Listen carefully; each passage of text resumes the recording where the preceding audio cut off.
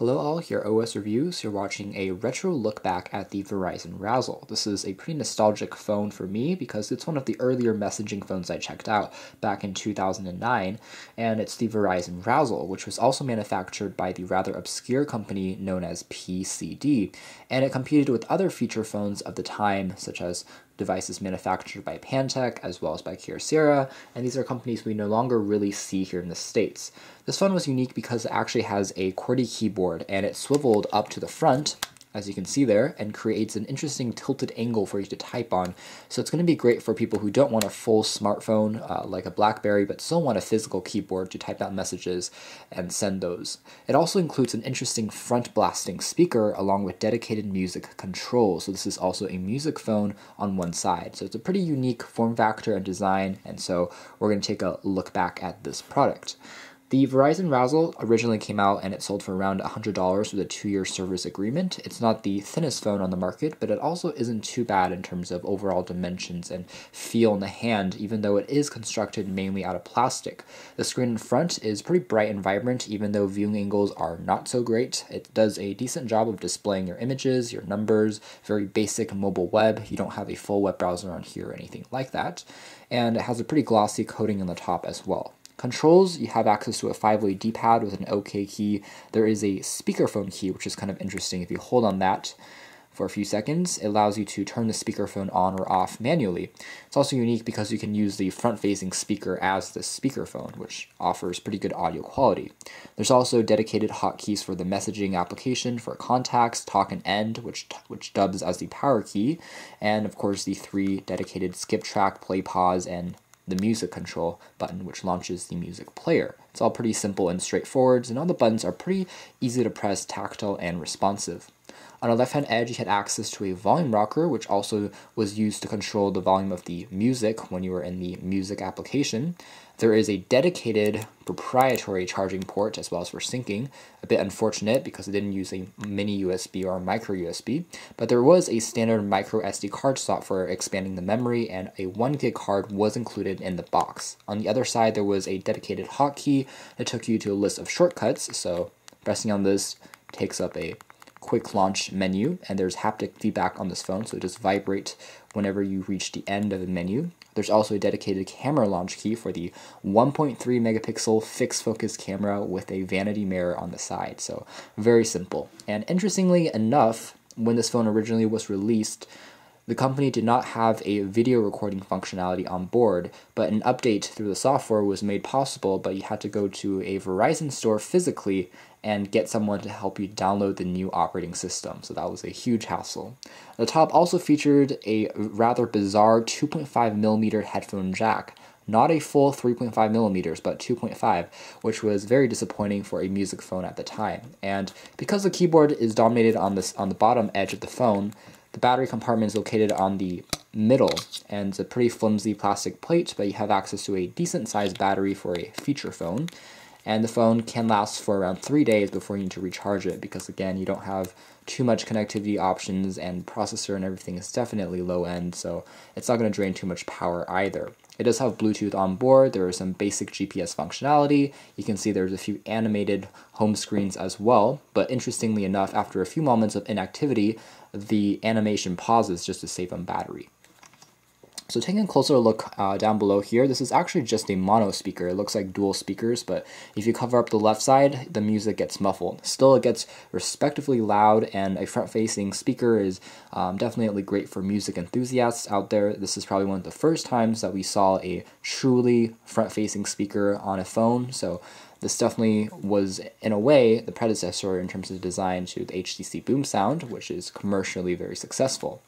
So rotating the keyboard onto the other side, we have this interesting tilted angle, which makes it a bit easier to type on, although I will say that the keys at the time were definitely very small. This is about the same size as a Palm Pixie keyboard or a Palm Centro, so it's a very tiny keyboard, even though the buttons are pretty tactile, responsive, risen above the surface, and they're bubbly and textured.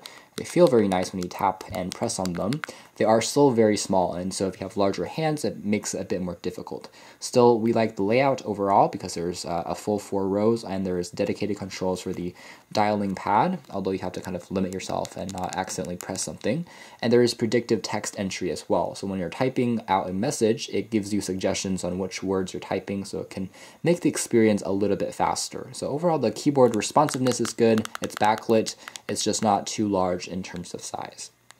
Taking a quick look at the menu system next, it's a very standard affair. We saw this with almost every single messaging phone or basic feature phone at the time, and it uses a proprietary Verizon operating system that they customized. There are a few different themes that you can use to change the wallpapers and the color on the bottom as well as the banners, but basically you have access to a battery indicator status on the top right hand corner, airplane mode, or if the airplane mode is off, you won't see that there. A basic message hotkey there for a quick launch into creating a new draft, sending it to someone. There's also a contacts that you can go through your address book, and pressing a menu goes through the entire operating system. It's pretty simple. Again, there's a haptic feedback, recent calls, settings allows you to turn on Bluetooth, display settings, memory settings, USB settings, setup wizard, and over here we have a dedicated media center, which is just for playing back your music, looking at pictures. There were no games at all built on here, but you could purchase ones through Verizon, but they weren't very appealing games. Unfortunately, you couldn't just download any Java games that you wanted and put them on here. Mobile web here, very, very basic. Good for checking maybe some news feeds, some basic weather feeds, but that's basically it. And some extras includes a calculator, a tip calculator, a calendar, a stopwatch, and the no-frills stuff that you typically get with every single phone these days. And taking a look at pictures, again, the menu was a little bit clunky, and overall you can kind of see what the camera is able to do. It is a respectable job for a 1.3 megapixel sensor, although of course your images will be very blurry by today's standards. It still does a okay job for emergency situations. Here are a few of the pre-included wallpapers that were built in, and you can see some of the animations as well. Interestingly enough, there wasn't a dedicated video player, which was a bit disappointing considering the size of the screen isn't that bad for watching a few clips, but that was something you could not do, and you also couldn't visit mobile YouTube and play back any video clips either, so your speeds were capped essentially at a pretty slow, I would say roughly 2G speeds. Again, this is a CDMA phone, so it doesn't support any SIM cards or GSM world roaming or anything like that, so you're stuck in the States with this.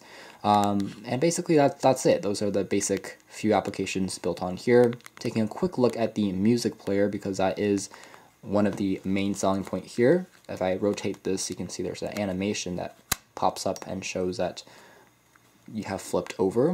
Tapping on the music key once, I can take a look at all my songs. I can also search specifically, but it's a little bit tough with the keyboard on the back, but you can take a look at your lists, and it's pretty fast as far as loading up your clips from a memory card on the side. It doesn't really slow down or display any signs of sluggishness.